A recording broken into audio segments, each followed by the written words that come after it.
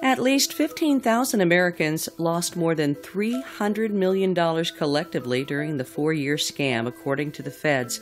Callers from centers in India posed as federal agents to threaten victims with arrest, imprisonment, fines, or deportation if they didn't pay up, according to an 81-page indictment unsealed Thursday.